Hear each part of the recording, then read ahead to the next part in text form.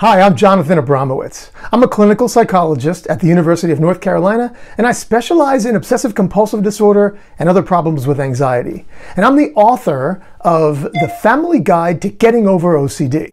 This is my newest book, and I'm very excited about it because it is for people who are living with someone who has OCD. Maybe your loved one is having difficulty making that decision to get help, or maybe they're getting treatment, but you want some help with how do I kind of assist with the treatment. Now, if there's one thing that I've learned from all of my work on OCD, it's that OCD doesn't just affect the individual who has the diagnosis. It also affects family. Obsessions, compulsions, avoidance patterns, these things are relentless.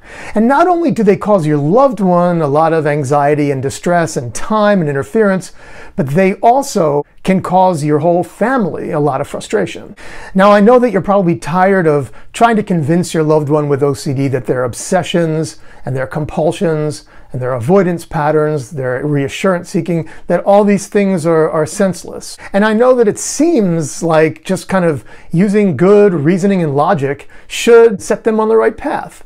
Of course, as you also know, that doesn't work. You can't just talk your loved one or reason with them or reassure them out of having OCD. It just doesn't work that way. And I also know that despite your best intentions, you might find yourself kind of giving in and accommodating your loved one's OCD symptoms. Maybe that seems to make life easier in the moment, but again, it probably leads to more frustration because it's not a good long-term solution. In my work and in this book, I teach family members how to support their loved one with OCD while also keeping their life and their family in balance. Now, this is not a simple task, but it really is possible to provide help and support to your loved one while not giving them help with their rituals. Instead, what you can do is learn how to help your loved one develop more independence, get better at tolerating anxiety, get better at tolerating their OCD triggers, and get better at tolerating their own unwanted, distressing, obsessional thoughts. One of the things I do in my book is I help the reader plan a program for how to step back and start to reduce accommodation.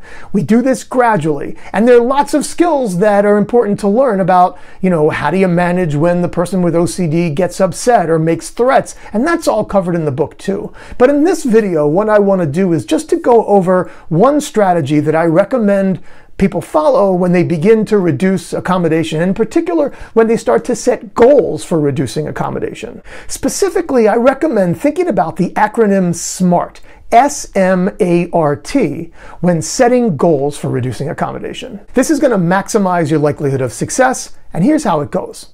S is for specific. Make your accommodation reduction goals as specific as possible. Simply saying my goal is to stop accommodating is too hazy. Instead, you might say something like, I'm going to stop checking locks and doors for Ariel. You see how that's much more specific? The other thing about a goal like that is that it rests on your own behavior.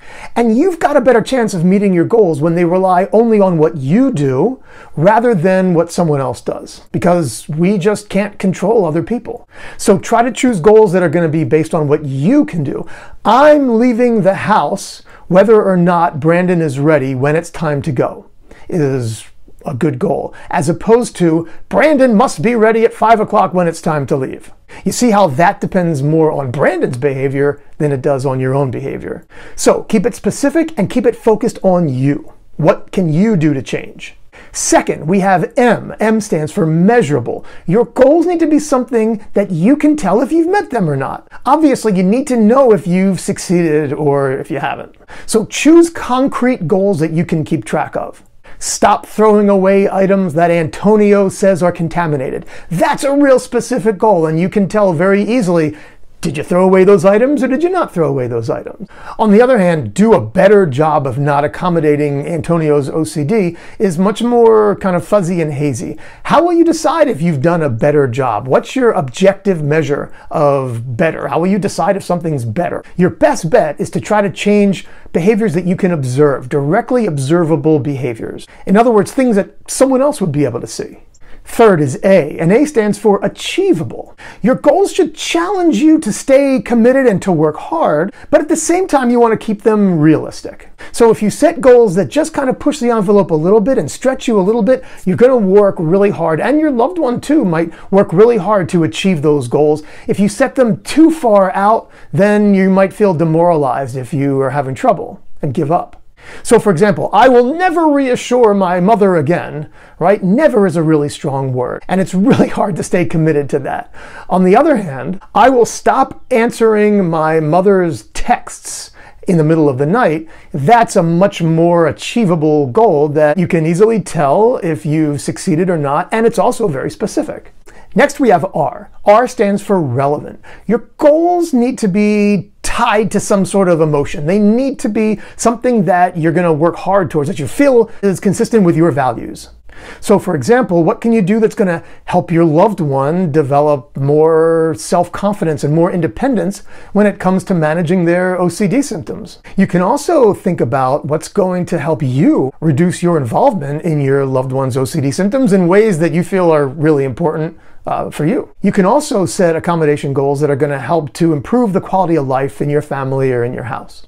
Tying your accommodation reduction goals to one or more of these things is going to help you to be more successful.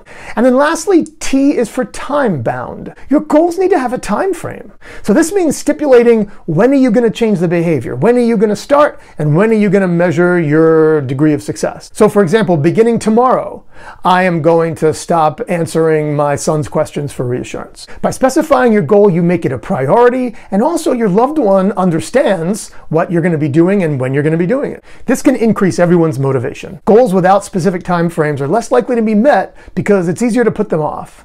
And it's important to understand that overcoming family accommodation is not easy. But remember that when you gently and firmly encourage your loved one to go towards the things that they're afraid of, rather than accommodating and helping them to avoid or do rituals, you can stop being controlled by their OCD, and you can help them become more independent, self-sufficient, and develop better self-confidence in their own abilities to manage their OCD symptoms in a healthier way. Ultimately, this leads to better, healthier relationships, and your whole family will grow more confident and more helpful. Hope you enjoyed this video. Thanks for watching.